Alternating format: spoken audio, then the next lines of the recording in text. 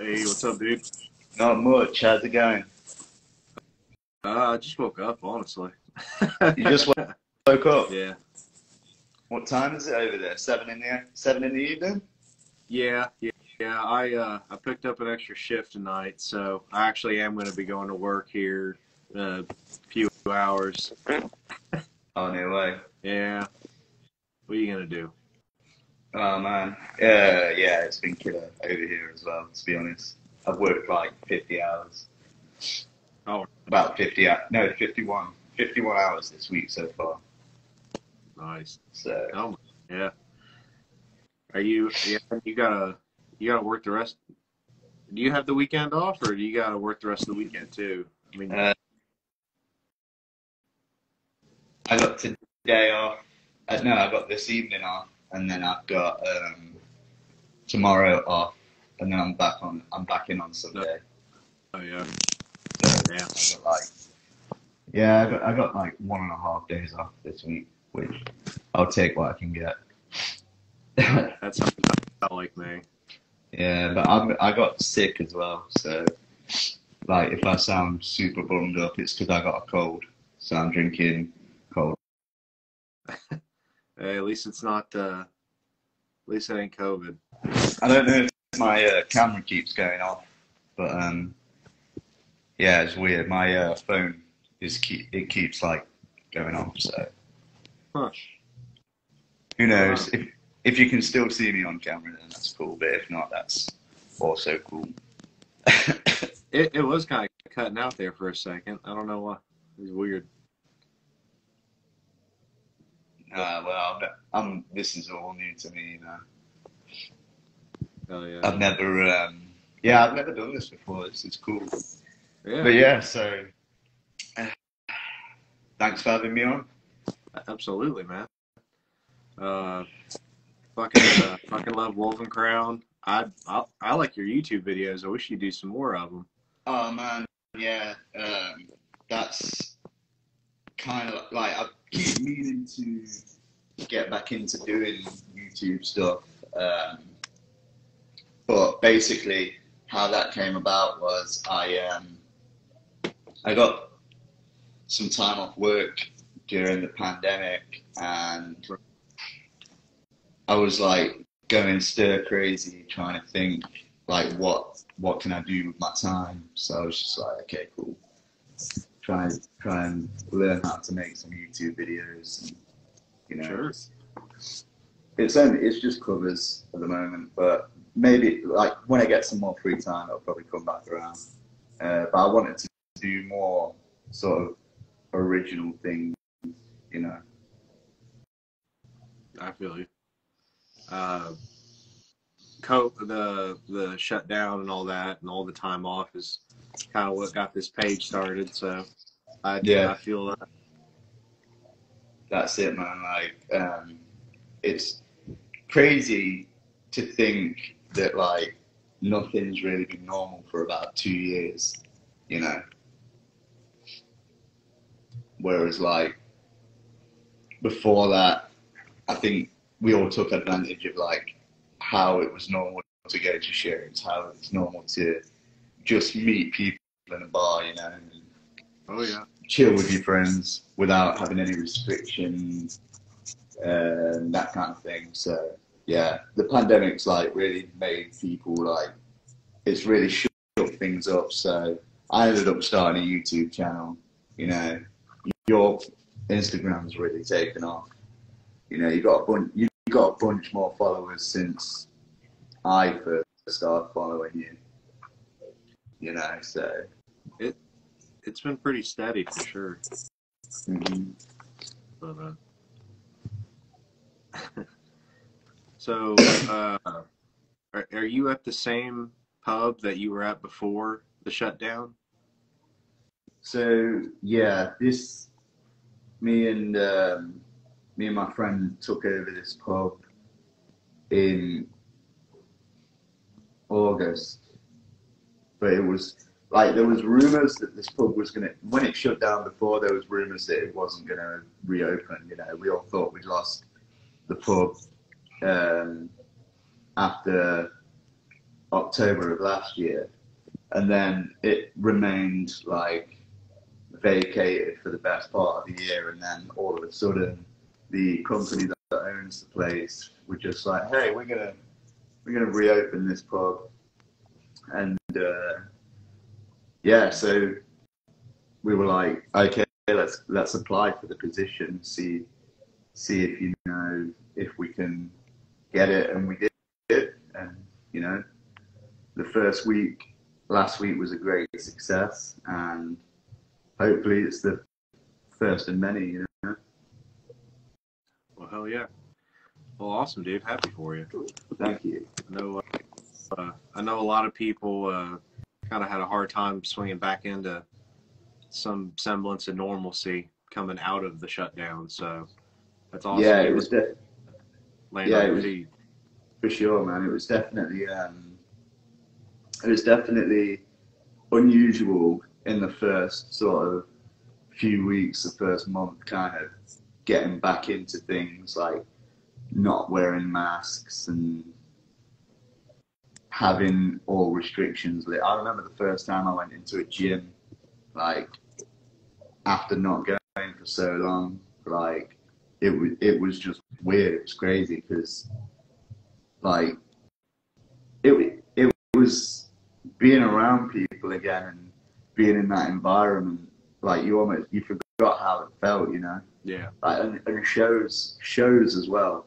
In fact, shows was the weirdest thing to go back into because like we never played any restricted shows. We just didn't play at all until restrictions were lifted. And then when restrictions were lifted, it was just everybody crammed back into this room. And it was sold out, and it was hot and sweaty, and there was no social distancing, and it was like COVID never happened, you know. And it was a very surreal experience that everybody had forgotten about, and it was like, this is great, you know. So hopefully it continues, but who knows? Right. I think our last show was like November of 19, so still haven't got to For real? experience that. Yeah. That was coming up to 2 years ago, dude. Like, yeah, that's such a shame as well. Like, how is things over there? Um, I haven't really gone out of the state much. Maybe a little bit over into Kentucky, Ohio, but nothing crazy. But here in West Virginia, there's a lot of reluctance. And yeah, people from West Virginia are a very rebellious, very reluctant, stubborn bunch. Sometimes for real? sometimes to a detriment. So you can imagine. I think the people in the UK are the same as well, you know. Yeah. Like when it came to like wearing a mask, not wearing a mask, and getting the vaccine and not getting the vaccine, you know, it was very divided. And but everybody's just as stubborn as everybody else, you know. Right.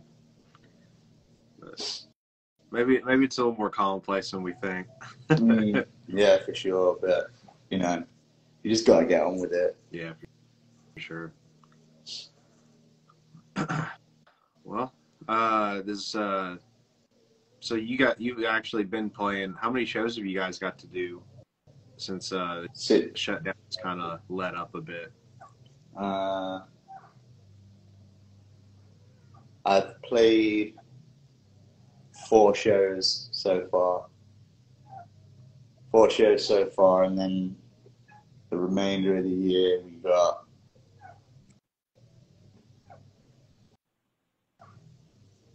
4 more. I think 4 more shows. Oh yeah, that's awesome. So yeah, 4 more shows before the year is out.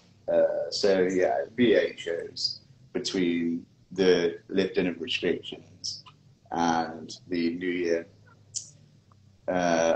It could have been more, but you know, work gets in the way and stuff like that. Right. Damn day jobs. That's it, man. You can only be a weekend. You can only be a weekend warrior, you know.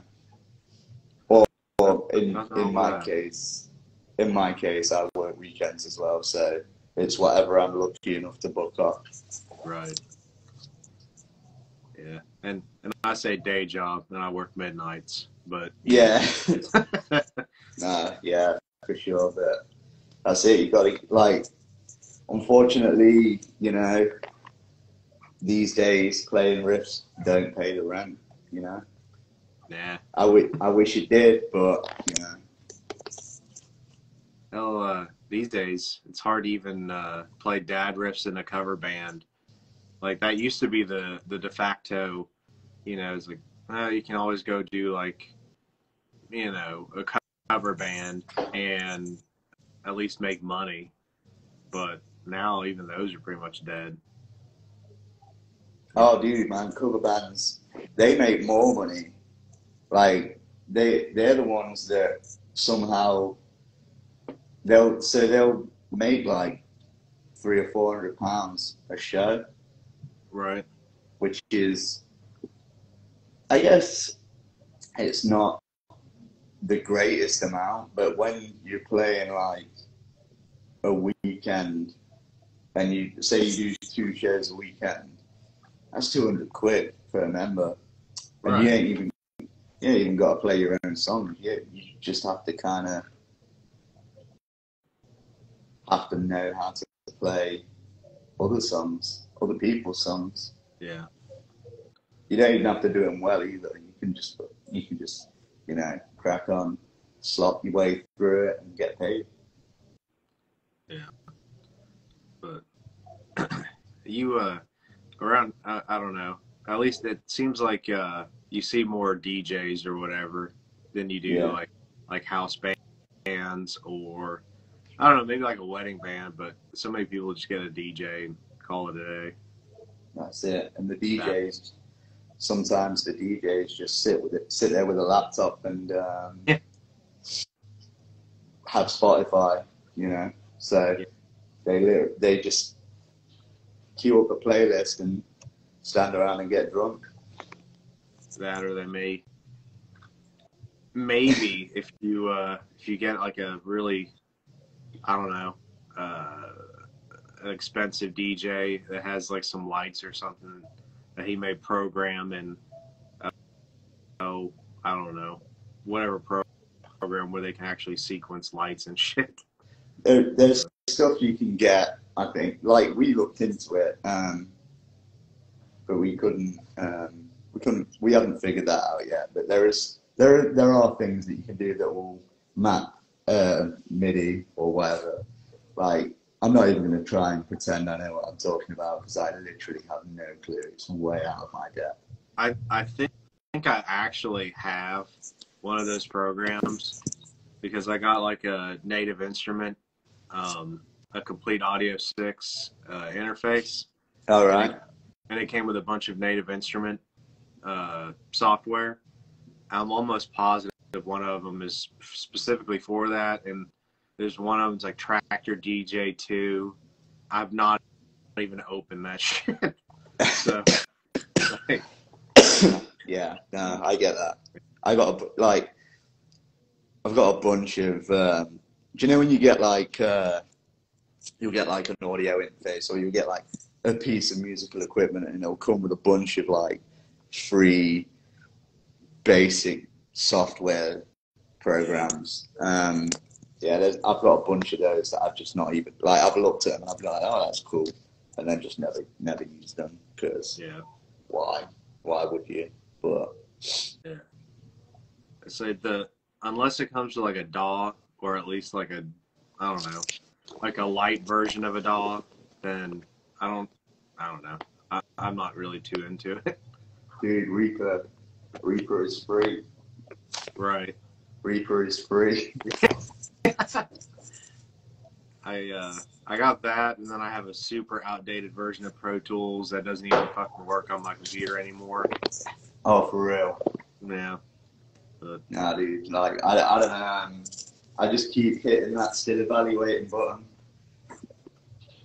I feel kind of bad, like, but you know. And sometimes I'm thinking, like, dude, should I just buy it? Should I just go ahead and pay whatever it is for the license and stuff? But it's like, I don't use it that much. Like, I use it once in a blue moon.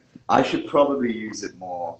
In fact, you know what? I'm not going to be a cheapskate. I am going to pay for that license at some point this year, maybe.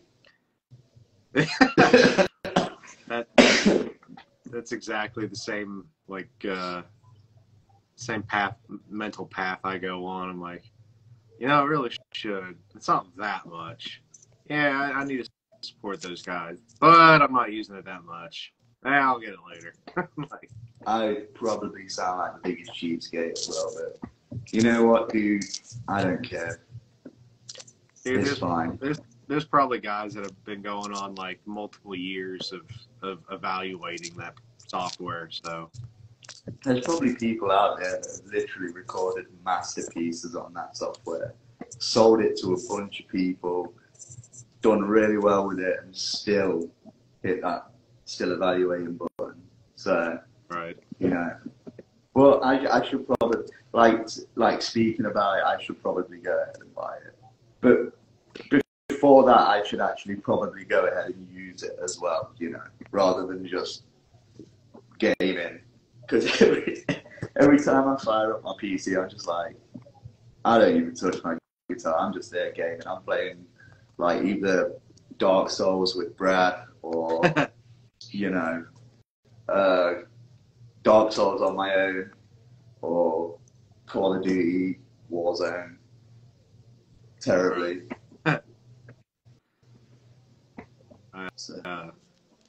I need to upgrade my PC so bad. Dude, I don't know, man. Like, that's the problem. There's always something better.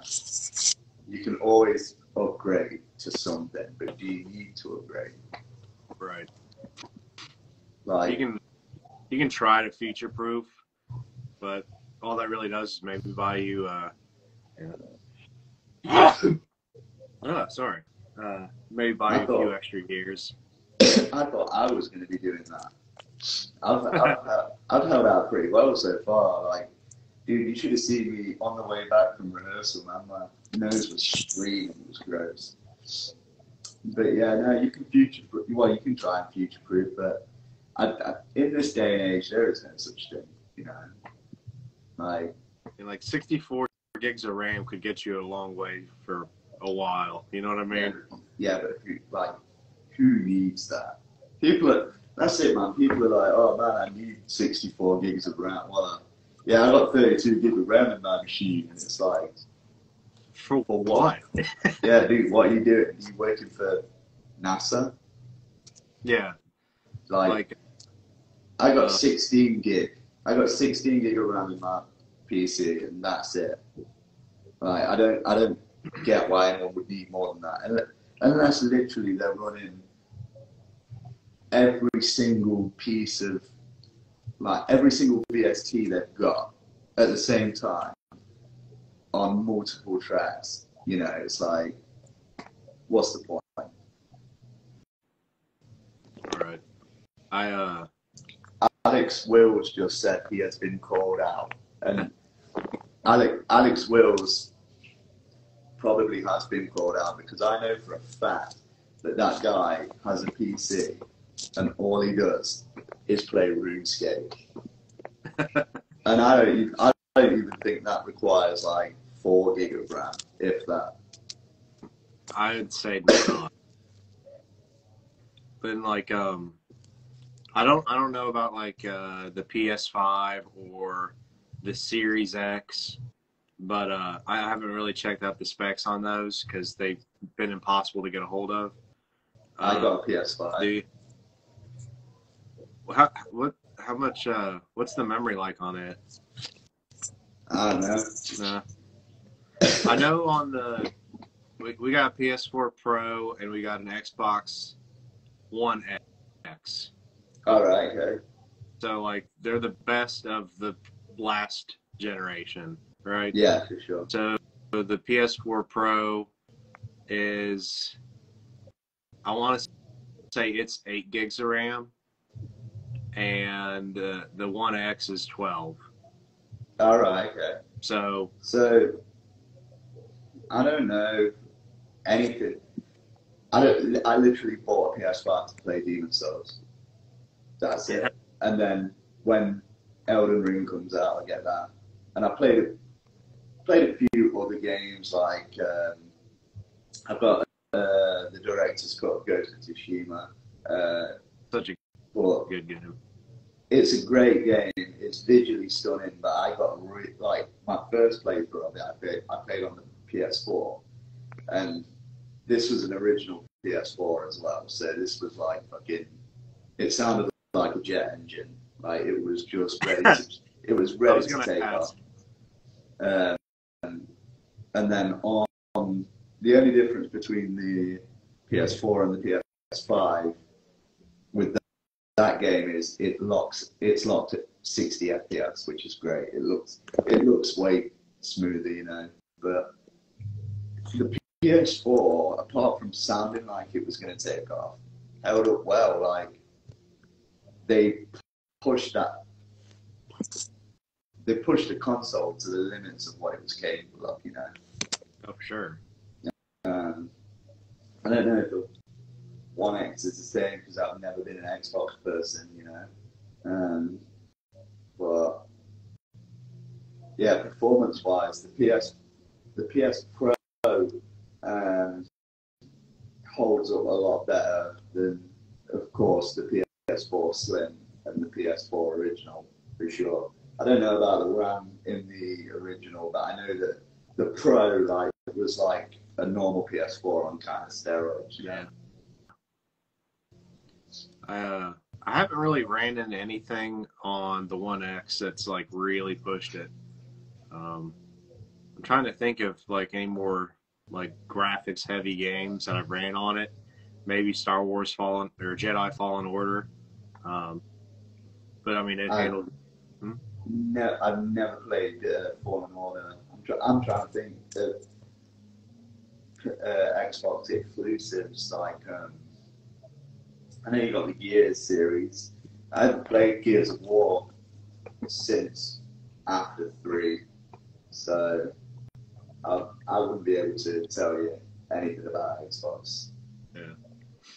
I mean, I play games on. We have like the Game Pass or whatever. Oh yeah.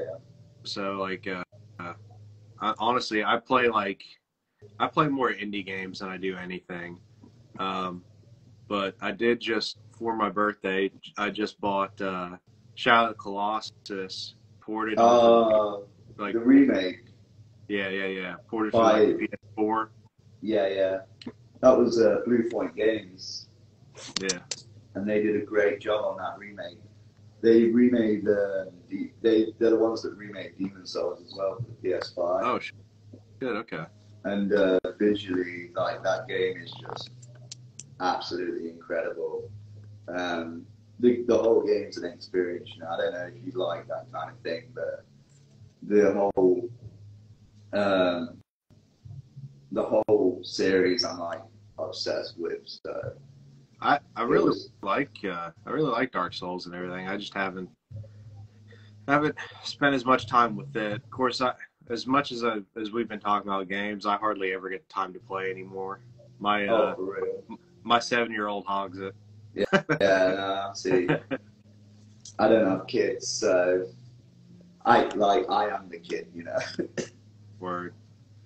I actually I still have a GameCube, so I need to like hook that up down here or something and play Metal Gear Solid Twin Snakes. Oh yeah, dude. Or the Resident Evil remake on that game. I got on that console, dude. Like I remember buying. First of all, I remember being scared of the first one on the original on the PS1, Yeah. where it was all like blocky and stuff, and then they remade it on the GameCube, and I was just like, I remember buying that game, and I didn't even dare play it. I got like past the first little bit, saw the zombie at the start of the game that's in like the hallway, and I was just like, nah, dude, that's it. I'm done. And then when Resident Evil 2 remake came out, there were moments where I had to turn that game off as well because it was just so scary. It was like, and I was 30 when I was playing that. Like, I'm 32 now, and that still scares me. Like, because I don't know. It's just, I'm just a big wimp. But yeah, it was so stressful.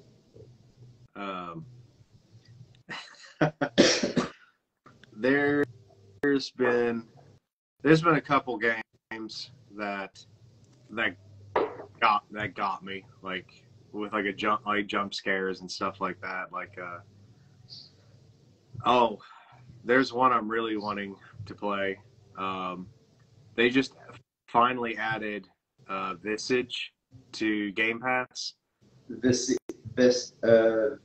Was it Visage? Yeah.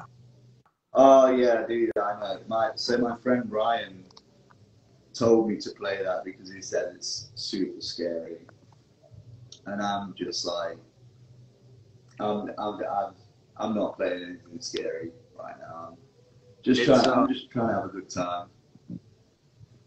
It's one of those games that came out or was developed after like PT was released. You remember that? What was that game? PT. PT. It was well, it stood for playable teaser, but it was supposed to be a teaser for a new Silent Hill game that never happened. Got you right. Okay. It was all over YouTube there for like a year or two, and the whole playable teaser, the whole thing, it was like a big looping hallway and shit, and like it was real like psychological and eerie and atmospheric and real. Oh no way. Yeah, it's real creepy. But and there's been, I don't know how many different indie games come out, like developed on Unity, that are, like you can tell they even like have a lot of the same assets from PT. But man, now I'm bummed because I was really looking forward to a new Silent Hill game, and now we're never gonna get one. Oh man, the only thing I'm trying to think what I've played that's been scary. So me and my friends play a game on PC called Phasmophobia.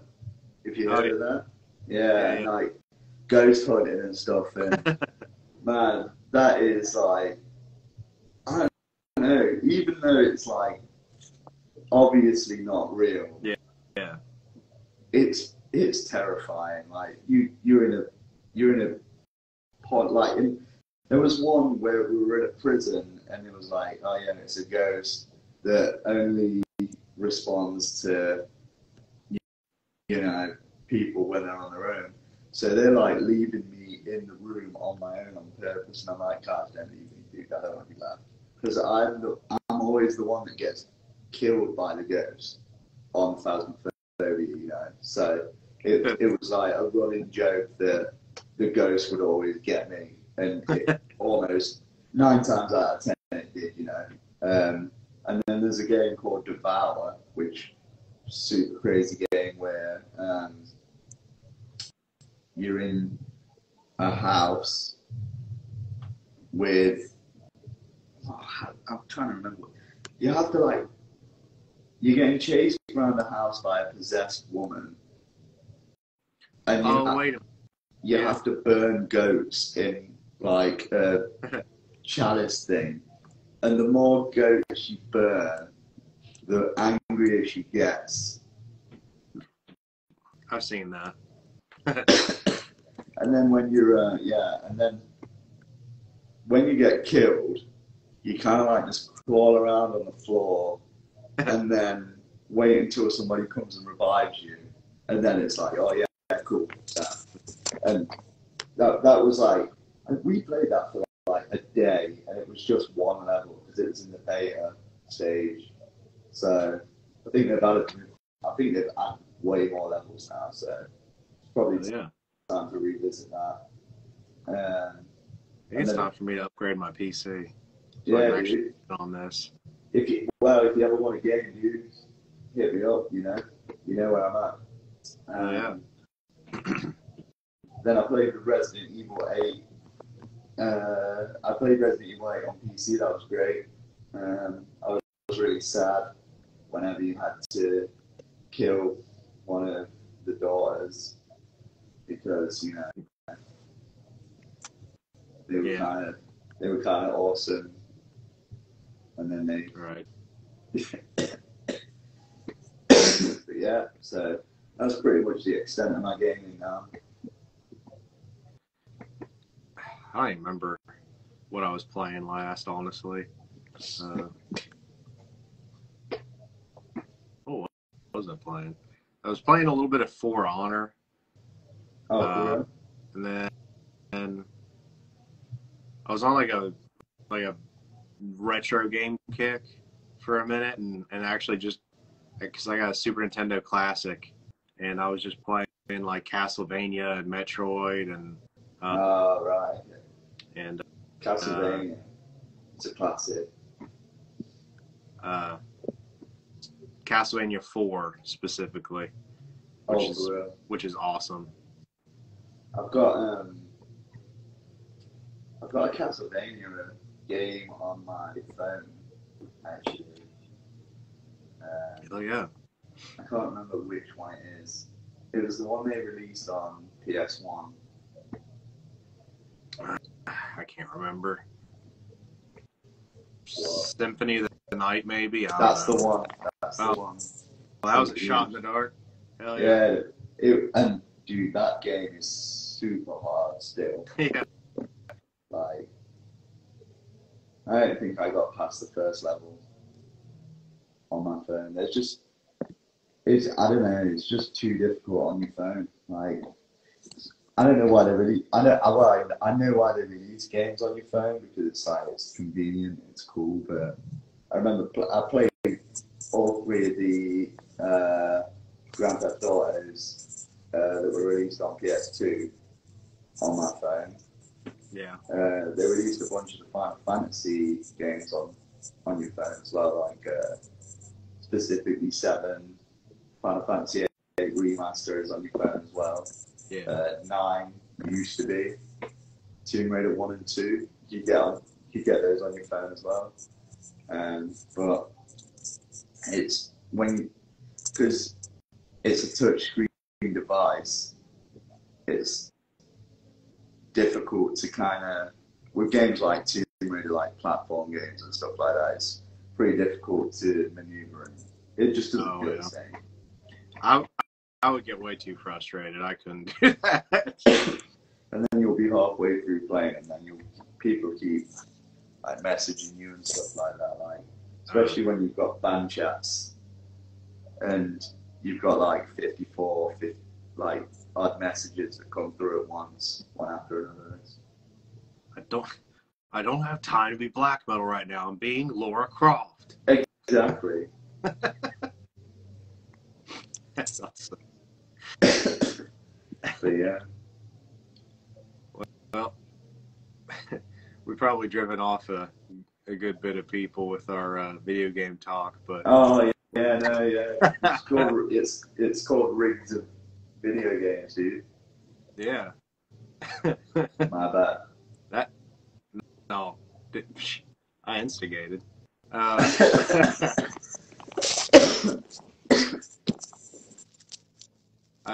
like have the Dave Chappelle outlook. Like, this is my damn show. Oh man, yeah, he's under the fire right now, isn't he? Who isn't? Yeah. Well, you know, What was this thing just about like him making? dude, I have no idea. I think I I didn't. think it's just over him making trans jokes, Oh, which yeah. I mean, I for one, why is it just now coming up? He's been making jokes for a while, Yeah, for and real. he makes jokes on everybody. Yeah, like I don't know, dude. It's tough to like. It's 2021. Yeah. You know, Yeah. you can't say that shit anymore. That doesn't matter. That doesn't make like what you said right. You know, but Maybe I it's it's maybe I like in the past, like yeah. his sketch comedy, for example, Yeah. that was very it was very dark as well. You know, it was very sort of risque. Oh yeah. Like Um. and it was hilarious as well. Like don't get me wrong, I'm not gonna like sugarcoat it, dude. I thought Chappelle's show was hilarious. Oh yeah. Like it's still probably some of the funniest comedy I've seen. Yeah. And the very first episode, like, really sets the tone Yeah. for the rest of the show. Like, I forgot for a long time the Clayton Bigsby skit was like Oh the man, first episode. dude, like that was yeah, like yeah.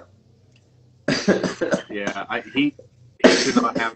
he could not have that show now for sure. Oh, there are so many shows from back in the day that, like, well, a lot of shows are getting like pulled up now from back in the day. Like UK shows, especially, there's some shows that were filmed years and years ago. Like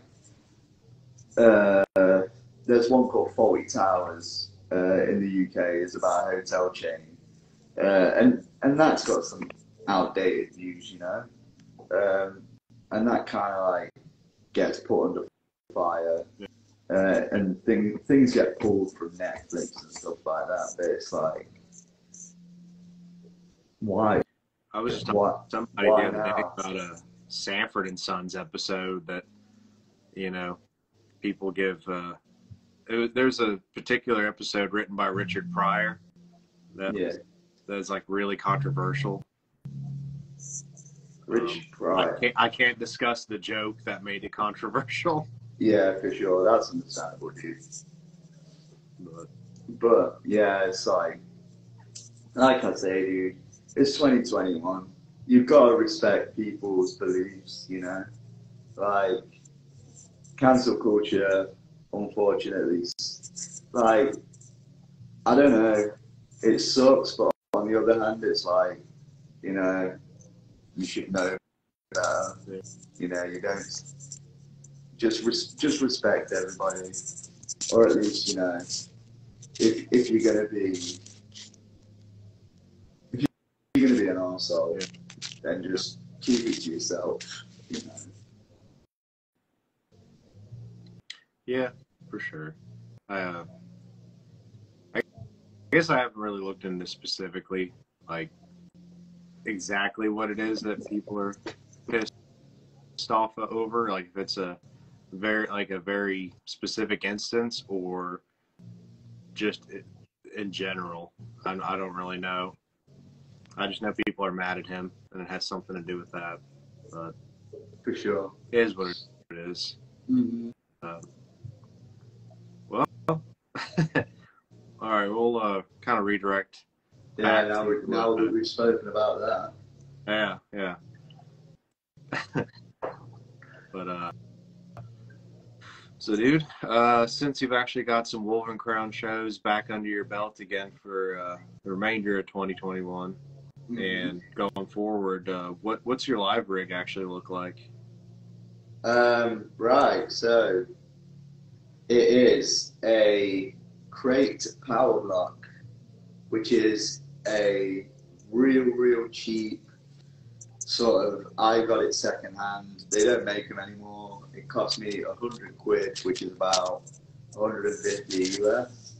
Um, and it's a Neural DSP quad cortex that me and the other guitarist Nick use the same. You know, we both go into the same one, Yeah. and then it goes out to my power stage and out to his power amp as well, and then we have it set up so it's got like snapshots, Hmm. and it's crazy because I'll be the one that's switching patches, you know. So it'll be like me clean, him lead on one patch, and then it'll be two rhythm on another patch, and then it'll be uh, rhythm and lead on another patch, and yeah, That's fucking crazy.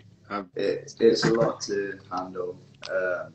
Well, it's a lot to get used to. It's okay now, but when you have to do that and vocals, you have to like and memorize your parts in the song. You have to like know the songs. Like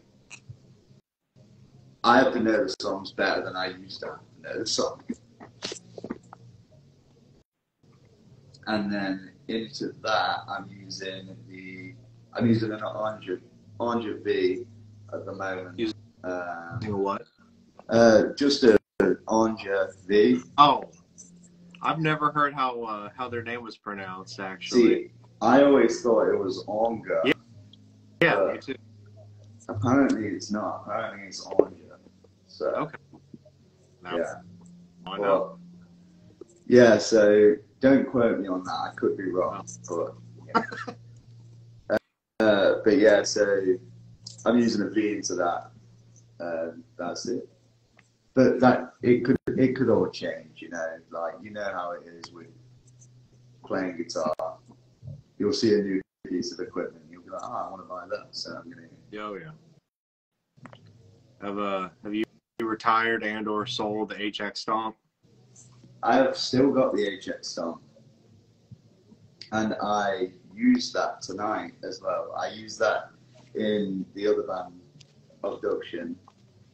So it's kind of similar setup, but I just use the HX Stomp instead of the Neural DSP Or quad cortex. I uh I remember I bought the crate power block a while back off your recommendation Oh, actually. you did? Oh, Uh, amazing. yeah, I got that. I got the Stomp. I went through a few Line 6 products. I had the HX effects because I was like, yeah, I just want something for easy switching and program changes and stuff and have my effects and run it with my Mesa. Well, uh, tubes die and at the most inconvenient times. So I was like, well, okay, I want a backup. So then I was looking for, then I ended up selling that and getting the Pod Go. Um, Oh, yeah, right. and then I got the Crate Power Block because you talk about it so much or talked so well of it. Uh, I didn't get along with it. I don't know what the hell. Maybe mine was messed up. Uh, I think mine was messed up, honestly, because I couldn't get the input jack on the front to work at all. Oh, really? Oh, man, that sucks. So I was trying to figure out a workaround with the return on the back. All right. I read somewhere that it has like a cab emulation when you try to run it like that. I don't know. Yes, I think there's a little switch, like a little push button on the back that you can press in and it will emulate the cap. I'm not sure if mine had that or not. I think because don't they make it like two different versions of it? I have no idea. I just because I was looking for something cheap Yeah, that yeah. was really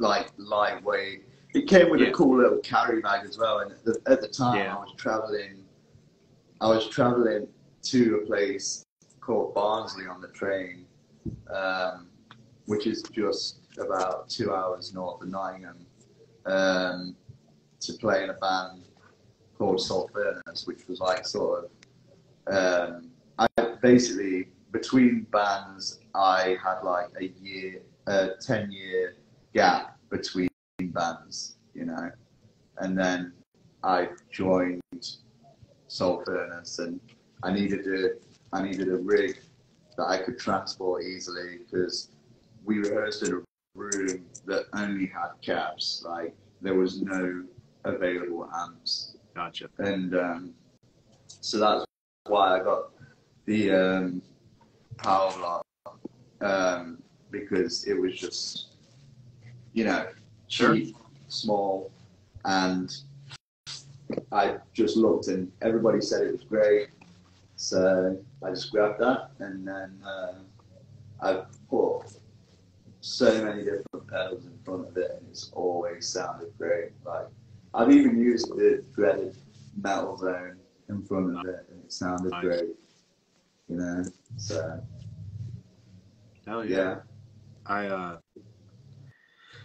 for a minute there, I had one of the Ampeg Portaflex bass heads, like the PF 350 or something. All right. Okay. And using the effects return on it,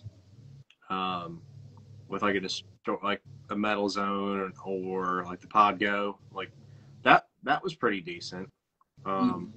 It just didn't it didn't quite have enough push. Finally, I ended up with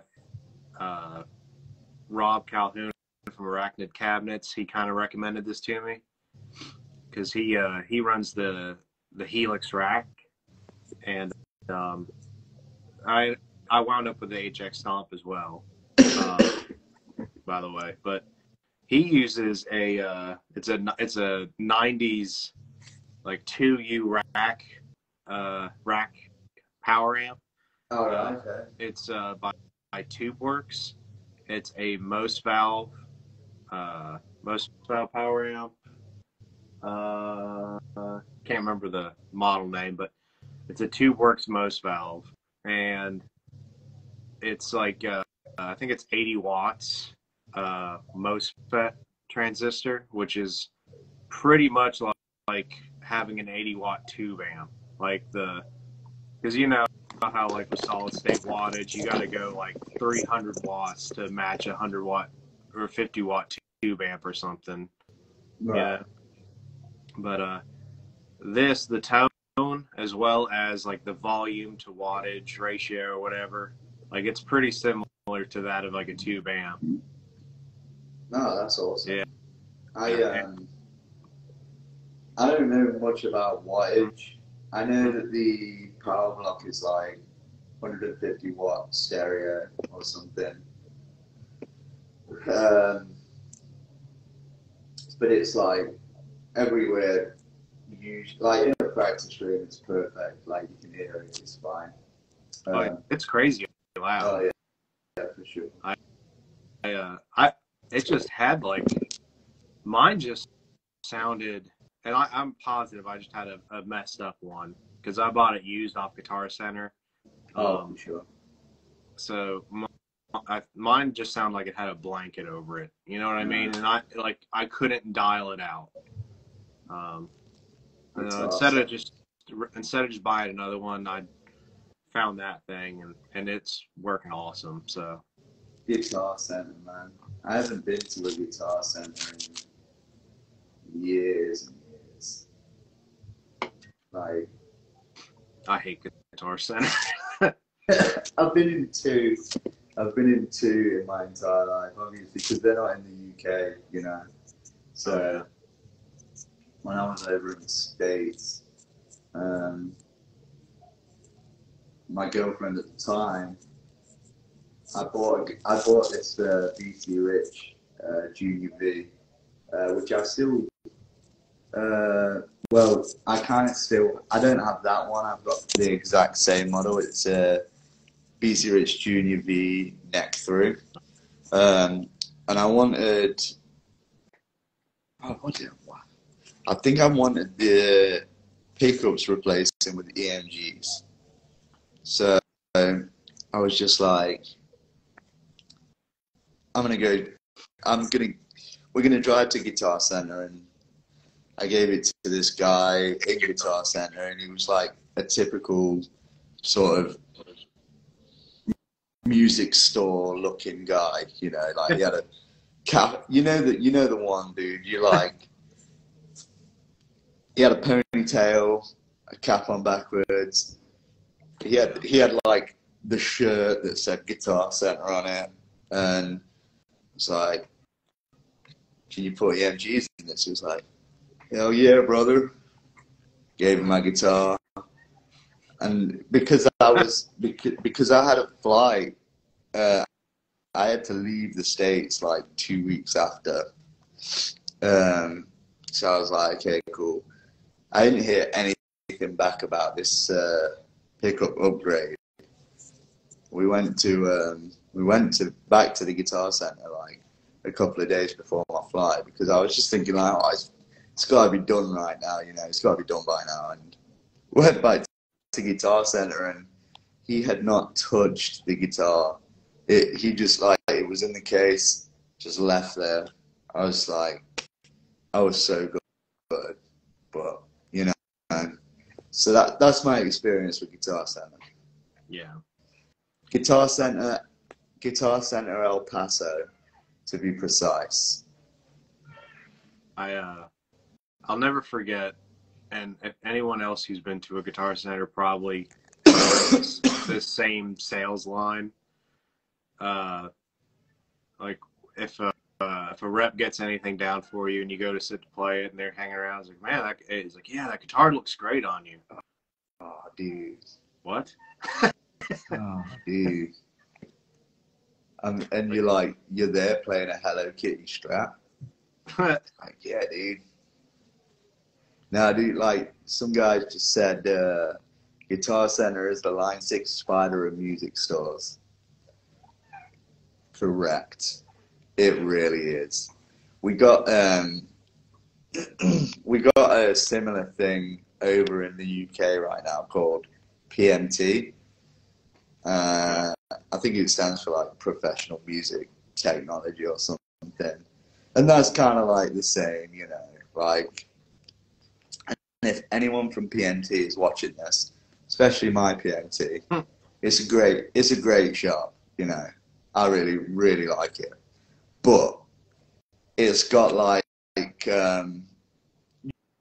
your typical guitar salesman, you know.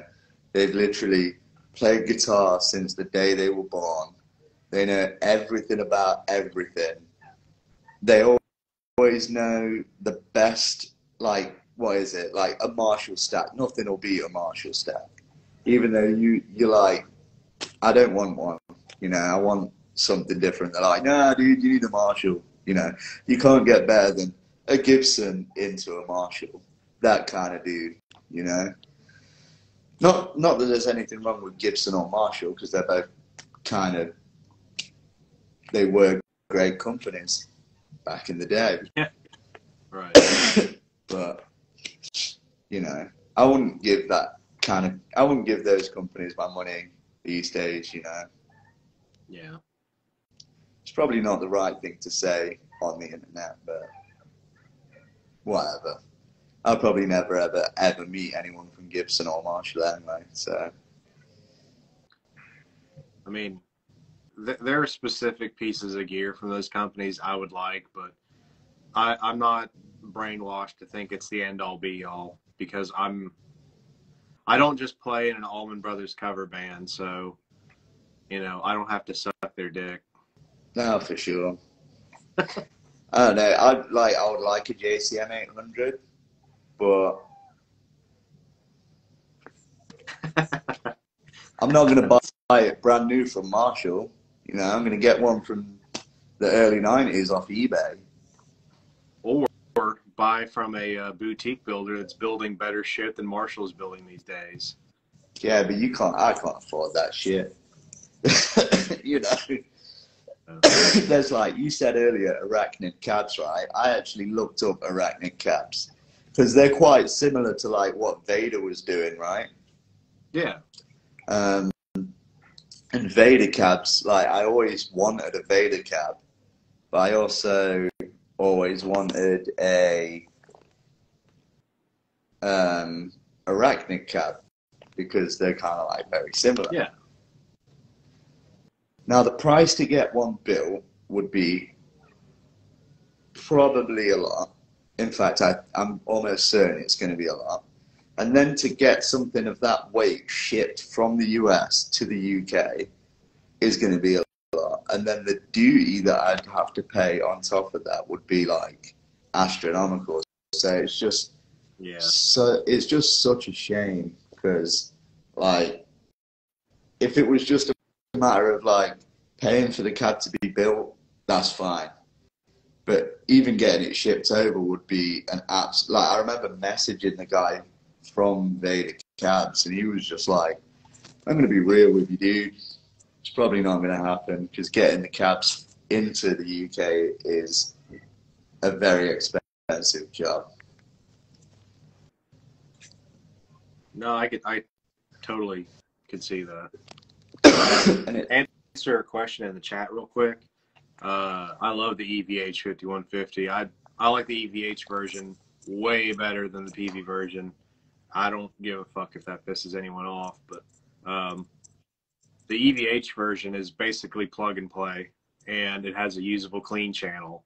Oh, man. And they have a bunch of awesome different versions of it, that are all awesome.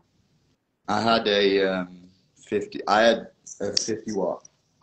That's another thing that's great about the EVH 5150 is you can literally get a 50 watt version of that amp, and it's probably the most metal sounding amp I've ever played right out of the box. Like you didn't need anything in front of it, like it was just straight in. The red channel, man, was like just insane. Like there was more. I think I had.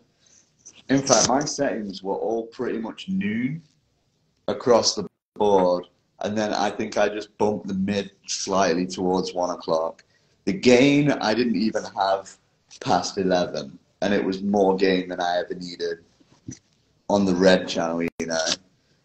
Some guy in the chat just said that he got a great deal on a 6505, and you know what, dude? 6505s are great as well. Like I've used 6505s in the past. More recently, I actually used the 6505 mini head, the 20 watt version, which is also a great sounding amp, But to match a 5150, an EVH 5150, you'd need at least an overdrive in front of it to get that tightness, The only thing I didn't like about the 5150 was it was so noisy.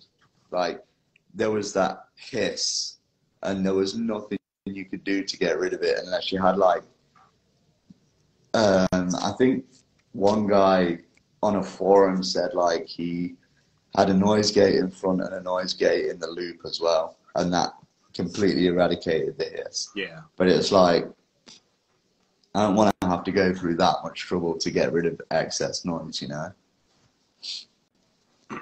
There's a lot of noise gates. I mean, I've got one that actually you can run 4 cable, and you can do the front and the front end and the back, the rear end, like the effects loop, with just the one pedal. So, which noise gate is that? mine's a Michael Klein Audio ball gag. That's that's the guy that does the Lonely Ghost pedals, right? Yeah. Yeah, dude. Oh, he's the best. He's awesome. I love Michael. Yeah.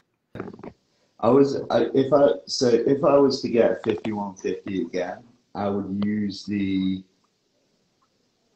blue. Is it the blue channel? The blue channel is the kind of middle channel. Yeah. If I was to use a 5150 again, I would boost that channel, and then I would have the red channel as a lead channel, you know, with a volume boost or whatever. Someone's laughing at the name. Yeah, Michael has a real funny sense of humor. So the ball gag noise gate. HM2 worship. I can actually. Speaking of HM2s, I'm actually getting another HM2. Yeah. Yeah. But I'm not sure which one to get, because there's a speaking of HM2s, man. Literally, the man himself just joined. I know, that's the second chat in a row where somebody mentioned the HM2. Yeah, exactly. Joe. Joe is like the candy man of HM2 pedals. He was just like waiting. And then his ears started burning. He was like, "Dude, now's my time." Somebody's speaking about HM2s. Yeah. His ears perk up and he just appears. Oh, for sure. Oh yeah. But yeah. Hey, that's another awesome noise gate too. Is his endless blockade. Oh yeah, dude. I know. I got one. Oh sweet. And a burning spirit as well. I want to try one for sure. A burning spirit. He made me the 8-ball EQ, which if you run it in the effects loop of your amp, it basically turns your amp into a big HM2 or a left-hand Wrath, more specifically. Oh right. Okay. Oh yeah. It's like a.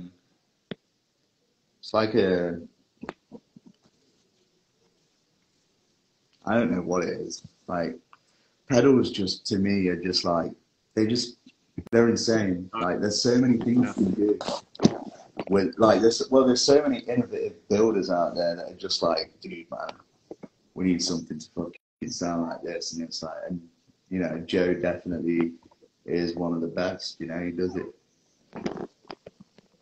The brick. Yeah. That's that crazy looking one, isn't it? Like, yeah, the 8-ball, it's got, you know, just the 2 rows of knobs. The brick, isn't it like, I don't know, 6 rows or something? I'm pretty sure, who sent me? I don't know if it was HM2 Colt or somebody else. Somebody sent me one that they had just got the brick, and they were asking me about settings and everything. And I was like, dude, that looks insane. It's like I have half of those controls on mine. I'm not sure.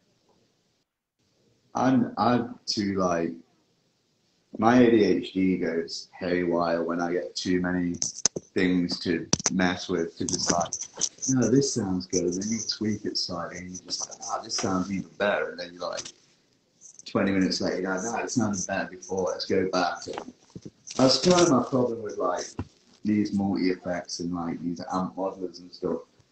Like if I buy one, I feel like I'll have to use everything. Mm-hmm. But I literally I'll literally use 2 patches and that's it. you know. Yeah. So I think that's the beauty of like having individual stomp boxes and just an amp. But then there's also more that can go wrong in a live situation, you know, like if a cable craps out on you, or, you know, if you're if you're gonna go the amp route, you're gonna want to have a decent amp. So tubes die all the time, you know, or like Right. there's not been, I don't know, I was gonna say there's not really been any decent solid state heads that have been gig worthy in a while, but that might not be true. I know that Orange brought out the Orange Crush,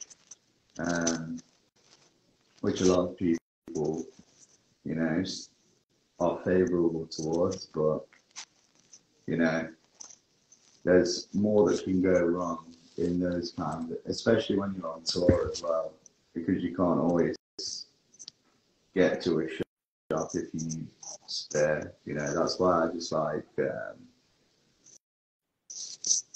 that's why I just use the crate power block and just a shitty little modeler at the moment, you know. Well, I guess the Neuro DSP is not shitty, but in fact it's really good, but you know. Yeah. Line 6, the HX Stomp is okay, you know, it does the job. It's not the best sounding rig, but I think the only thing that matters is really just getting on stage and playing, you know, just plug your gear in and get the job done. As long as you can get the ideas across, and that, I mean, that's what really matters, you know. Absolutely. Like it's great having new gear, but at the end of the day, you can have as much cool gear as you want, man. It doesn't make you play better. Yeah. I need to remind myself of that every now and then. I think we all do, dude. But then you got like, well, you got people like Joe, like bringing out new shit all the time, which is great. But you know, it's Yep. I wish I could afford gear. Like I wish I could afford to buy gear all the time. You know, because as soon as people bring stuff out, it's like, oh yeah, I want to buy that. Why? Because I just want to, you know. And then you'll get it, you'll play it. It's like, yeah, it's fucking awesome. And then, you know, another thing will come out, and you're like, well, I need that shit now, you know. Oh yeah, for sure. I've tried to make it more utilitarian and buy stuff that serves some sort of purpose at least, and only try to only have one of each thing. But you know how it goes. That's it. Like, You wind up with like 3 or 4 overdrives before you know it.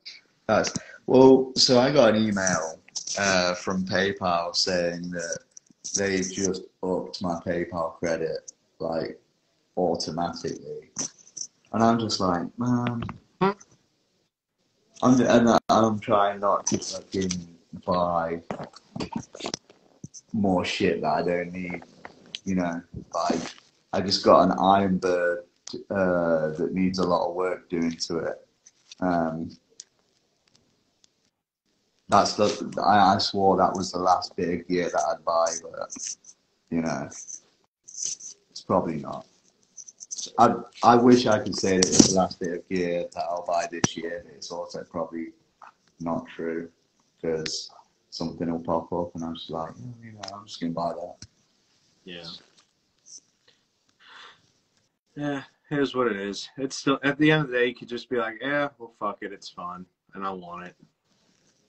That's it, man. I Um, need to get that Iron Bird fixed up actually, but I think that's going to be an expensive job. I think it needs like, oh, yeah. I was thinking you're on your Ironbird for some reason. I was like, what the hell's wrong with that thing? But Uh, no, No, you're the one you Brad. Yeah. yeah, it needs a whole lot doing it. Well, in fact, it literally needs everything doing it. What is a rack? A rack module. Only stuff I'm buying is €2 rack modules for my. Ah, right, okay. Yeah, dude. Since are outrageous, man. Especially the old style ones. Joe going, Joe going full John Carpenter on us. Oh man, dude, I watched Halloween 2 yesterday, um, and Would you watch? the original Halloween 2, the second one. Oh, Such a great film. The soundtrack as well is. I'm going to see the new one tomorrow, actually. I didn't even see the last one. Oh really? Yeah. See, I don't know why. I enjoyed it, man. But a lot of people say that it's sucked, but I was like, no, dude, I really enjoyed it. And I'm excited. And I don't care if people say it sucks, I'd probably like it even more. Right? I wanted to see that. What is it? Malignant, and I never got around to seeing that either. Never seen it. It was like the newest James Wan movie, so it got all kinds of hype, and the impression I got is that it's really weird and probably not for everyone. So, you know how it is.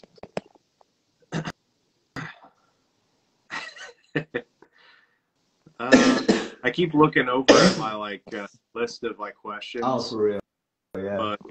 But really, we haven't even really needed it too much. Oh, for real? I mainly That's good. just kind of use it as if there's dead air, I have that to fall back on. But half of these, it just winds up just turning into a hangout where we just bullshit about randomness. That's it, man.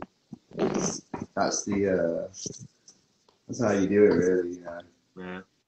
I don't know if there's any kind of set formula to how this works. This is all new to me, Not really.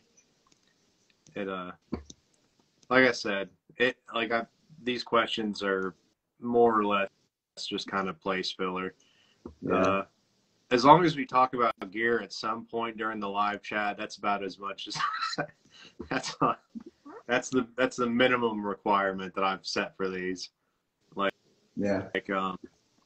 did one with John Coons from Outer Heaven. Oh, okay. And I think the first 15 to 20 minutes we talked about aliens. What? Yeah, actual beings from outer space, or the film Aliens, which was an incredible film. Actual extraterrestrials and how they tied in with a lot of death metal bands, because it's such a popular theme to write about, and from there it kind of somehow deviated into extraterrestrial life and spiritualism, and kind of ancient alien stuff. And oh man, I love that show, dude. Ancient Aliens, man, great. Don't get me started there, because I will not start serious. But John really likes that kind of shit, so we were just kind of nerding out on that for a while, and then started talking about some movies, and we probably cleared the chat room out pretty quick, honestly. There's 4 people consistently watching. Meat Masonry, ask him what the sharpest guitar he has is. I guess. I don't know, man. They're all pretty sharp. Probably that Ultra Ironbird, isn't it? Yeah. I've got 2 Ironbirds. The V. In fact, I've got 2 Vs, 2 Ironbirds, and some Stingray 5-string bass that I impulse bought because I was just like, well, got to have a bass, so why not? But yeah, I guess the 7-string Ironbird. It's on my page somewhere, but It's not, so the sharpest guitar I have, it's all about the strap, dude. I got a steel leather strap, Oh which is, yeah. fuck, oh man, that is pointed. Like, even today, so it was on the floor just before rehearsal, and um, the vocalist in the band was just like, if you fell on that, that would be a hospital job. And it really would. Like, it is lethal. Damn. That's the point, right? Yeah, well, that's it, man. They did a great job on their straps as well. They were. I saw pictures of them, and I was like, "Oh, I need one of these." But when you actually get the strap in person and you see just how big the spikes protrude, I was just like, no way. But it looks cool as shit, man. Like it's awesome. But worth every dollar. I need to get one. I'm waiting for a guitar to be worthy of it, though. Any guitar is worthy of a steel leather strap, dude. Well, Because our mutual friend Brad is supposed to be sending me a BC Rich bitch at some point. oh yeah, really? Oh, that's It's an awesome. NJ series. Yeah. Uh, No, steel leather straps make any guitar 150% cooler. Like, you could get a Hello Kitty Squire, stick on a steel leather strap, and you would be the most metal person at that show. Unless do that. everybody had steel leather straps. I actually just sold uh, that BC Rich Beast that I had for a minute. Oh, really? Yeah. Dude, Uh, you need to get an Iron Bird to join the Iron Bird gang. I Like love that. Birds. I love Iron Birds, but at the same time, it's like everyone has an Iron Bird. You know what I mean? Yeah, but there's a reason for that, dude. Well, I'm at the point now. I've seen so many that the only ones I like are like really badass, unique ones like yours. Joe has a fucking green one that I'm so envious of. Um, Brad, of course, has a badass one. Um, Brad's Michael got Monday, Frozen Soul, has a sick one. Brad's got two. Wait, yeah, Brad's got two great ones. He's got a Ram Bird as The well. Rand Bird, I forgot. Like, and then he's got the Orange, like the Blood Bird that he got made, man. That is incredible. But like as soon as he said, "Dude, do you want to buy that Iron Bird?" I was like, "I need a 6-string Iron Bird, but it needs so much. Like, it needs a paint job. It needs fixing up. I'm gonna get that. I'm gonna get that bird up and running by New Year for sure. Because having a 7-string Iron Bird when you're playing like six-string bands, it's like I've tried playing the songs on the 7-string, but it's like it makes having the 7-string pointless, you know. So I'm gonna like write music for a 7-string, and then I'm gonna write music for a 6-string, and just use Iron Birds for everything. Hopefully, and retire the V. Oh yeah. Um,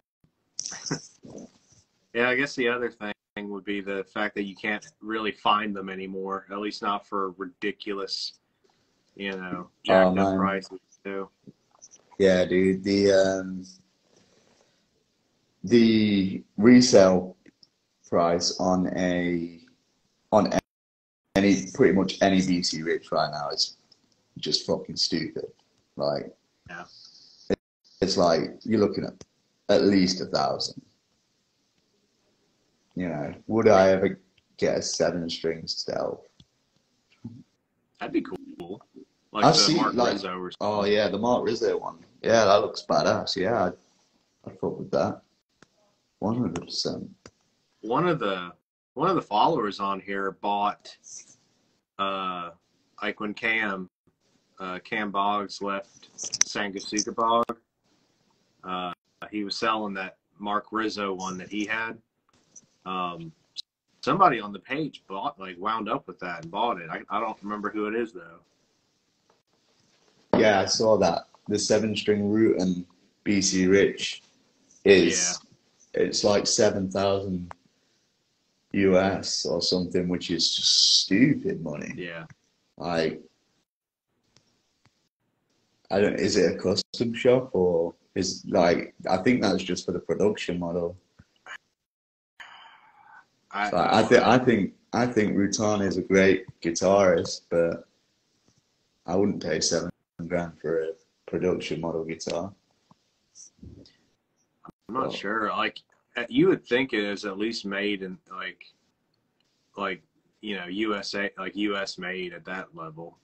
You know what I mean? It's 100% US, but it's probably still just production or limited. But I don't think I like anyone enough to pay that shit.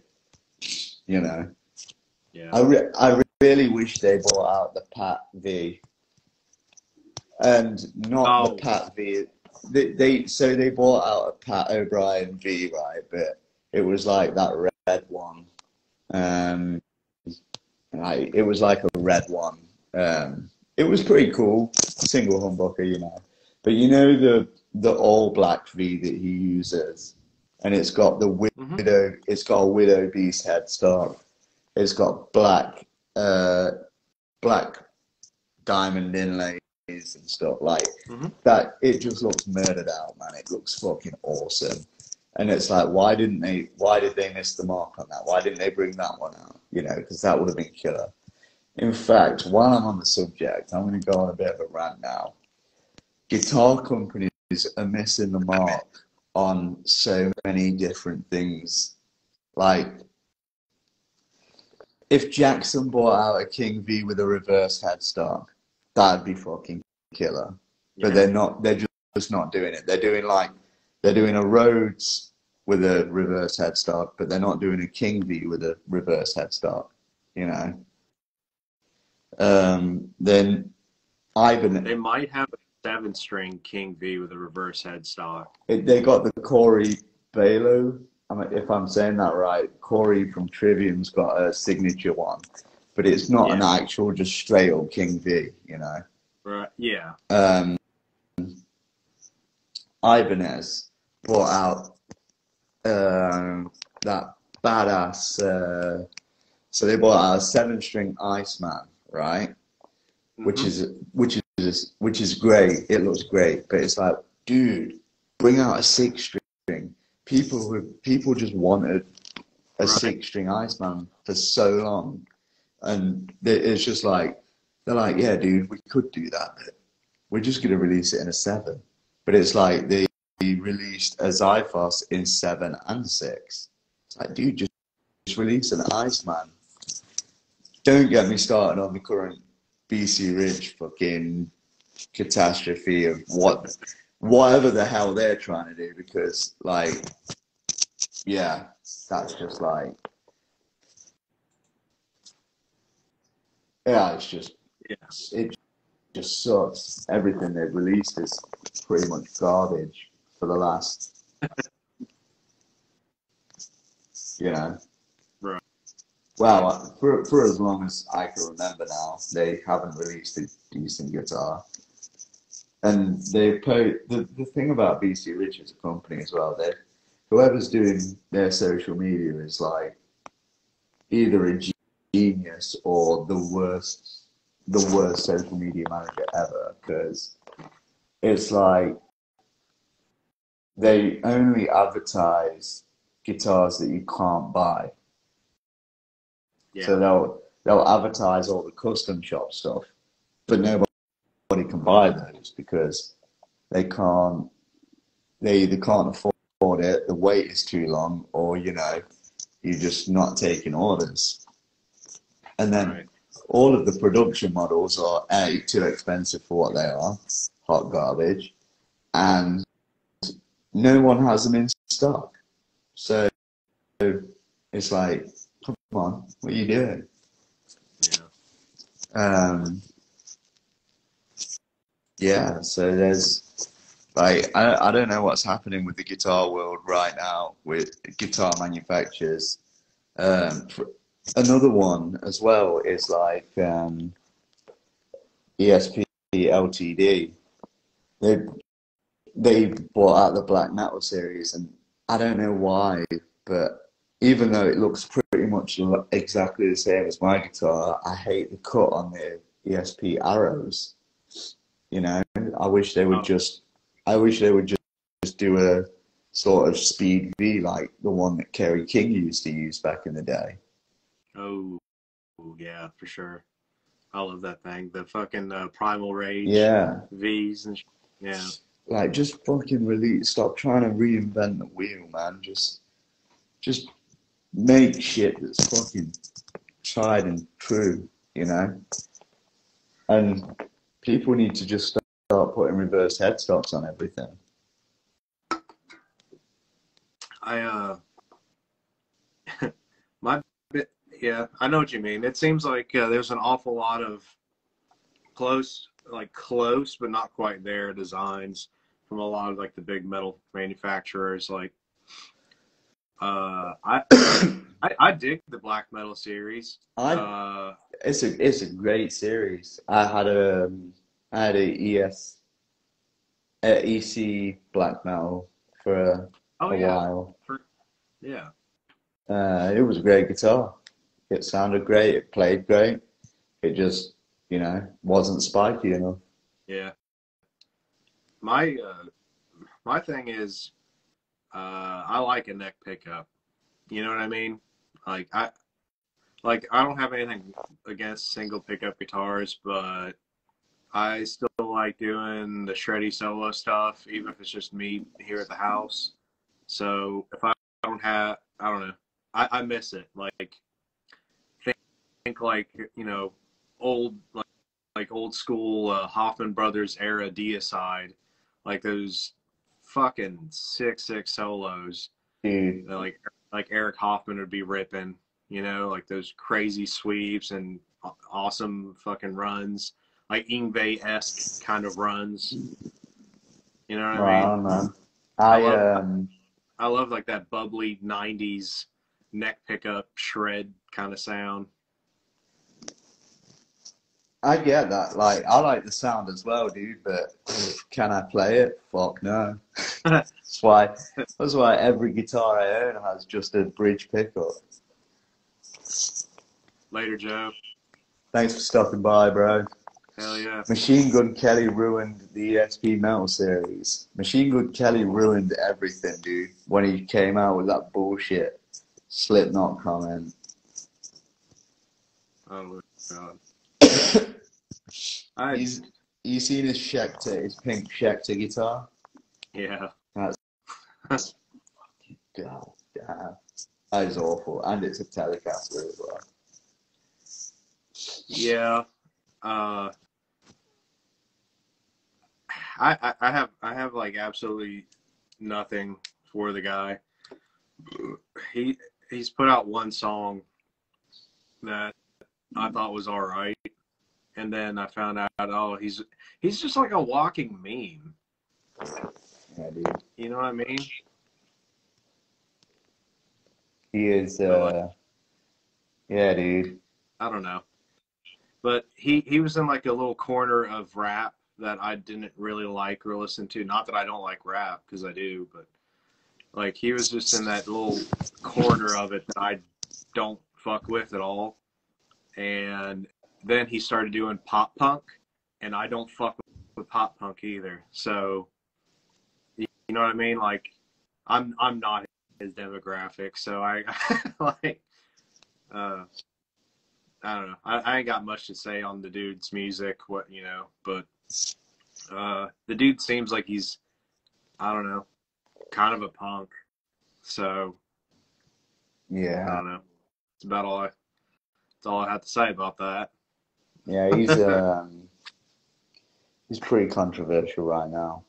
I love how, like, literally though, like, dude, he's ripped like he ripped Eminem, and then fucking got called out by all the rap dudes, and then he ripped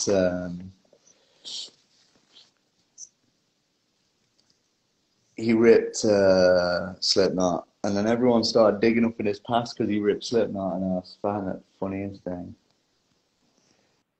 People love those pink pointy guitars. Would you buy it? Fuck yeah, I'd buy a pink WR1. Anytime that I see like celebrity beefs, I can't help but think that it's just some kind of marketing ploy. You know what I mean? Like, people are just trying to get attention one way or another. 100%, dude. Like, that's why I'm kind of immediately dismissive of that shit. I don't care. His guitar looks like shit though. Oh, it does, man. And he probably can't play it great either. What do you mean, dude? He can do like 3 power chords. What are you talking about? That's cool, man. That's like 200% more power chords than me. But yeah, I wonder what his rig's like. I wonder what his fucking rig's like.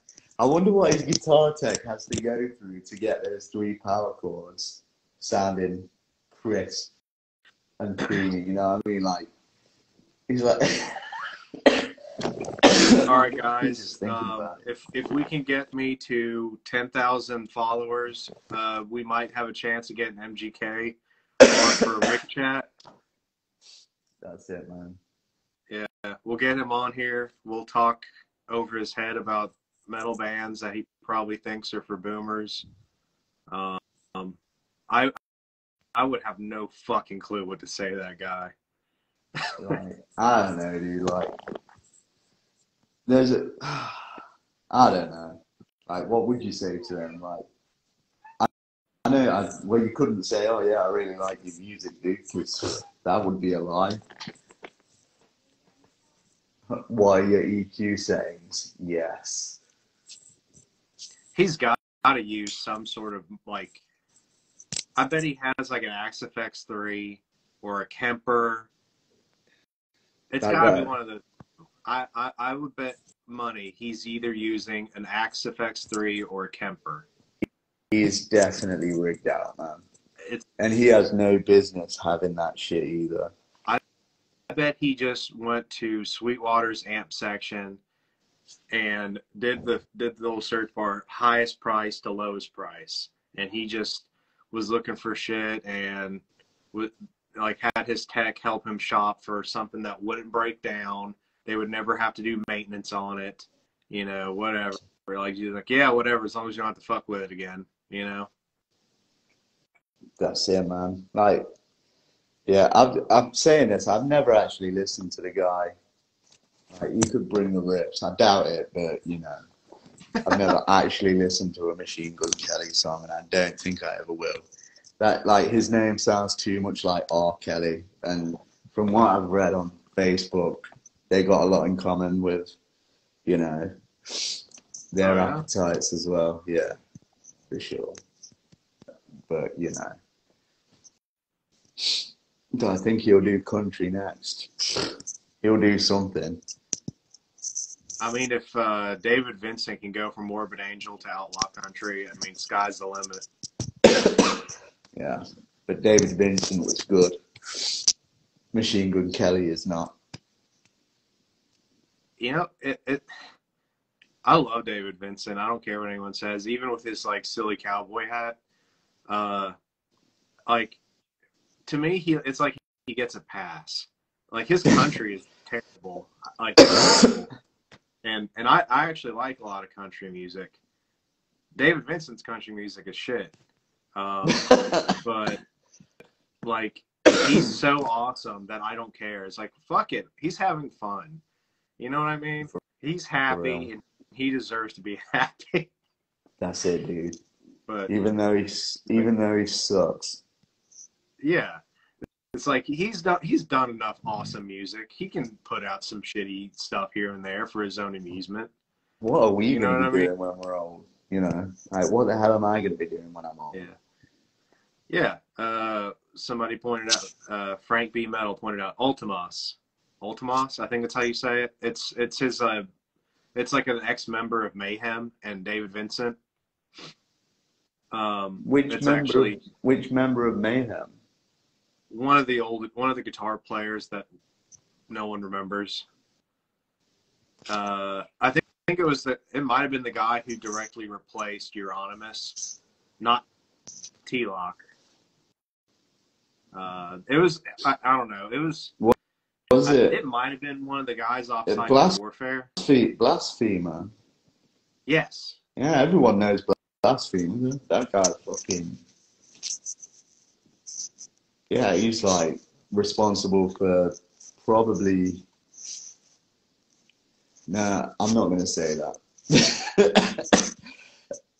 I'm not gonna say that because I like Telok and I like what Telok has written for Mayhem. But personally, I think that Blasphemer writing, and this is I'm gonna probably get a lot of shit from the Demistorius Dom Sopranos fan crew as well. But Chimera Man is like it's my favorite fucking Mayhem album, like hands down. It's a real fest, and yeah, Blasphemer is responsible for that. So I've heard somebody else say that too. So I think I need to just read it. Maybe I was a little harsh and dismissive. That was an era, like that era of Mayhem. I never really fucked with too much. I think at the very least, it's probably. I'm just speaking like widely because I don't think that those albums get nearly as much love as the classic stuff.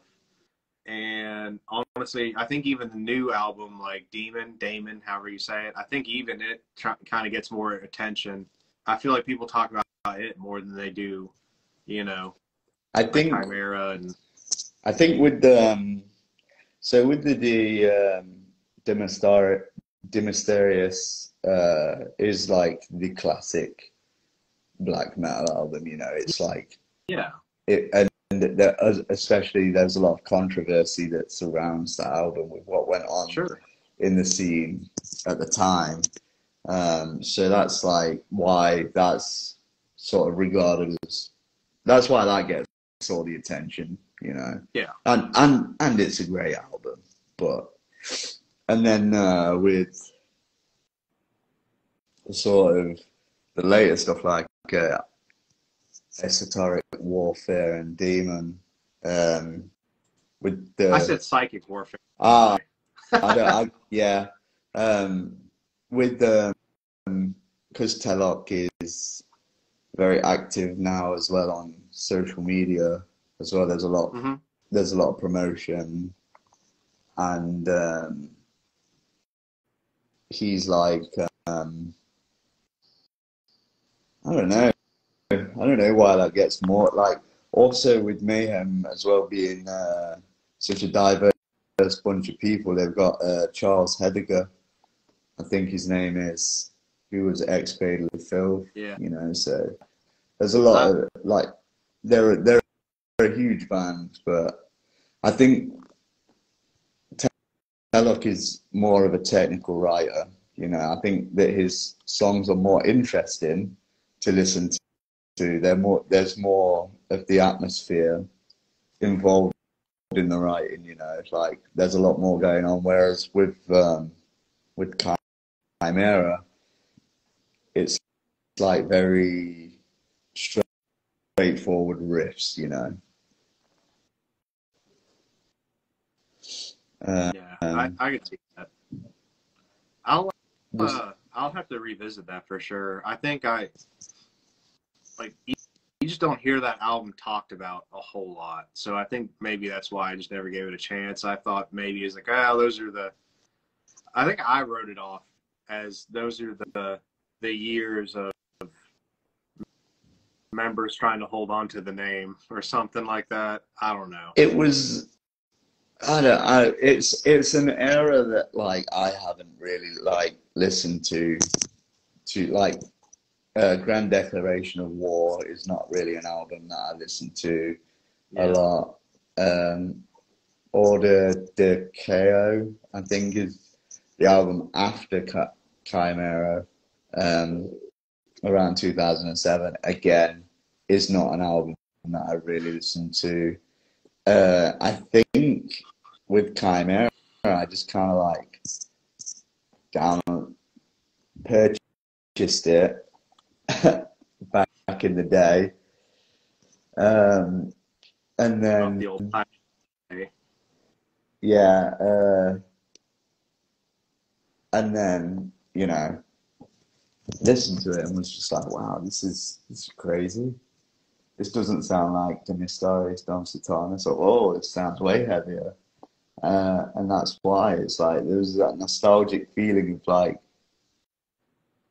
being that age, listening to that music, listening to that album. And there's more that goes on with music, There's more that goes on with people attaching themselves to their favorite albums rather than it being just a good album, It's like the experience of what's going on around you when you're listening to that particular album, which is probably why it's like my favorite album, but not somebody else's, Right. I don't know if that sounds weird. That's just the way I feel about it anyway. I mean, I get it for sure. It is one of the interesting things when you have bands with such a legacy like that, when, spanning so many years and so many member changes, and the album's just so different, from one to the other. That's right. You're definitely going to, your demographic will shift a little bit, But then you've got like, it can't have been like easy to fill those shoes either, Right. So that must have been a very intimidating process to like, not for like to fill the guitarist shoes, but to do the name of the band justice, because you've got fans worldwide, that are going to be buying that album, and you put yourself on the line as a writer. That's kind of like that would be very intimidating, I think. So I think Mr. Tellock has done a pretty good job with the recent albums. It's a stellar job, and I like the new stuff better than the old stuff. But Chimera to me is like, there's something about that album for sure. Oh, I get it for sure. I'd have a hard time stepping into a band with that. I mean, just being that controversial historically, you know what I mean? Mm-hmm. Like, well, not like I have a moral problem with it or anything like that. It'd just be like, it'd just be weird. Like, there's not too many other instances that you can think of where a band has had that kind of controversy, and Right. It's like, how do you? It's like I wouldn't even know how to really approach that or talk about it or address it or anything. You know what I mean? Like, that's a weird situation to find yourself in. I think because it was so long in the past, you know, especially with the two members of Mayhem that aren't from that era, so that would be both guitarists. Right. They get asked a lot of questions, probably. But I think the response is, it's just not really spoken about because, they weren't there. It's not really, it's part of the band's history for sure, but it's not part of their history. So they're just there to give the fans what they want musically, Yeah, absolutely. So course, there's a lot of controversy surrounding the early days of not just Mayhem, but all of that sort of scene. And now those days are in the past, and the music is still being written, and we're all grateful for it. Sure. Even though it came from an ugly place, you know, it created something with much more value. Yeah. Well, I'm going to use that as sort of a jumping point to redirect it back at you. Obviously, Mayhem, you know, pretty influential for, I'd say, just about any black metal band, whether they want to admit it or not. Who else would you say is a big influence as far as like Wolvencrown or any other project that you've done, or, you know, anything creative that you've done within that genre? Who would you say influences you strongly? Summoning. Okay. Summoning are a great band. They're not like sort of a direct influence, but they're definitely I just love them. Like any band that I love is pretty much an influence, you know. Controversial, but there's a lot of dissection influence in the new stuff that hasn't been released, and a lot of summoning influence. I'm a huge dissection fan. Yeah, same dude. So as far as the past is concerned with Wolvencrown, I can't really speak for what the influence is there, because I've not been a member since the very beginning. I only joined in 2017. And when I joined, there was already basically half of the first album written, so I didn't really have a lot to do with the writing process of album one. But I've had a lot more to do with the writing process in album two. It's been more of a shared effort, so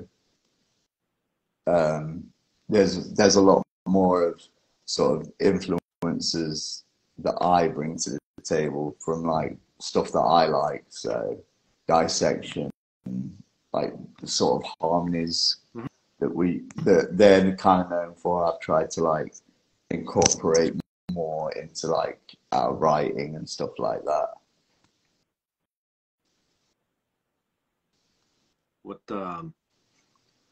Which is the end all be all dissection album for you?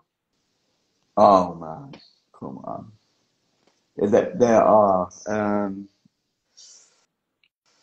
I don't the Somberlin. No, wait. Yeah, the Somberlin. Yeah, I mean, That was there's no wrong answer for sure. But. No, but I really like Rain Chaos as well. Yeah. Like, but they're all great. They're all incredible albums. Like, it's just such a difficult question. But I guess if I had to pick one, it would be the Somberlin. It's it is kind of interesting. There are people that are very strong Somberlin fans and very strong Rain Chaos fans, and then everybody just seems kind of okay with Storm of the Lights Bane. So, Storm of the Lights Bane's a great album as well. Yeah, no one ever hates on it. It's always the middle one. You know what I mean? Mm-hmm. Like everyone, I don't know. Just interesting. And then Rain Chaos, I guess by that point, everybody had mixed feelings about the guys in the band. So yeah, I think that's kind of a weird album for a lot of people. No, for sure. I really like that album though, dude. Oh, like, I love it. It's an absolute shame. Like, I know that, like, he kind of wanted to leave this mall playing on a high and stuff, but I don't know, man. I think it's a shame that he went so young, you know. Yeah. I was reading like some quote from his brother talking about it and everything, and I don't know. It was fucking weird to me. You know what I mean? Like, I'm sure you've seen it too. Like where he was kind of like explaining for his brother, like trying to explain for John. No, Yeah. like their whole belief system and how he was trying to leave on his terms, on like you said, like on a high note, basically. Like I like he don't. felt like he was done. He's like he did what he wanted to do, and he was leaving on his own terms. I'm like, I fucking guess. Yeah, like, well, that's it. But like, dude, man, like, imagine had he have written an album after Rain Chaos, and it would have been just fucking killer. And then he could have just sat there and just been like, you know what, dude, I'm so glad that I'm still around. I'm so glad that I've made that album. Yeah. But it sucks as well because we'll never see Dissection live. So anyone that's lucky enough to have seen that band live, I'm very, very envious. But Oh you yeah. know, Yeah. It's a fucking shame for sure. John was crazy talented. oh man, like just his lead work, his vocal work, he was like the whole package. Like he was exactly what you wanted from a front man. Absolutely. The the James Hetfield of black metal. Yeah, dude. Well, so we got your influences down. What goals do you have set for yourself musically or for your band? Uh, just keep doing it for as long as we can, you know, write good records, travel as much as possible, play to as many people as possible, and you know, meet as many meet as many people out there as we possibly can, you know. Obviously, I'm under no illusion that I'll ever make a living off doing this, you know. There'll probably always be a day job. But ultimately, if I could make money, if I could make a living off music, obviously I would, but it's not the be all and end all of why we do this, you know. It's just the goals are just to keep doing it for as long as we can and keep enjoying it. Right on. Well, man, probably gotta wrap this up so I can start getting ready for my night shift. But Absolutely no problem, dude. We'll close this out. Normally do a top 4 death metal bands. We'll change it up a little bit though. Give me top 2 death, top 2 black metal. All right. Top 2 death is Decapitated circa year 2000 to 2007. Fuck yeah. And Cannibal Corpse. Okay. Hell yeah. And black metal, I would say Windeer. Okay. And Dissection.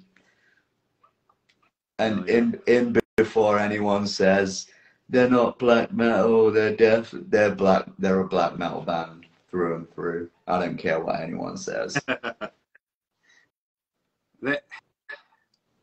I typically lump them in with black metal. I mean, I know that they're part of like that whole Swedish melodic death scene as well.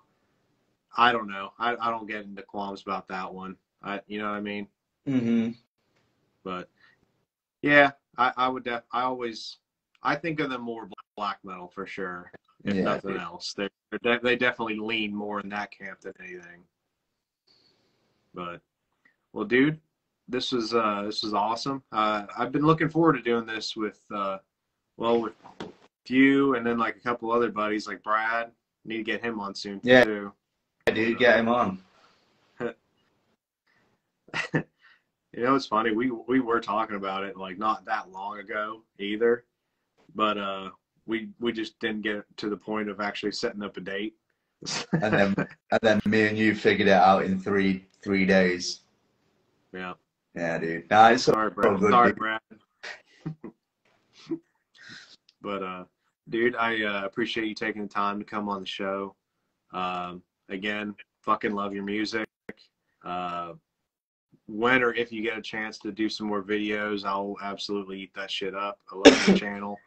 And I got you, man. if anybody hasn't checked it out, you know, go for it. The production quality actually surprised me. It's really fucking good. Lots of cool covers and some original music on there as well. You got some originals on there now, right? Oh Yeah. yeah, I forgot about the well, yeah, they are original because they're from bands I play in for sure. So Okay. But yeah. All right, man. That's awesome, and can't wait to see what else you put out. awesome, dude. Thank you for having me on.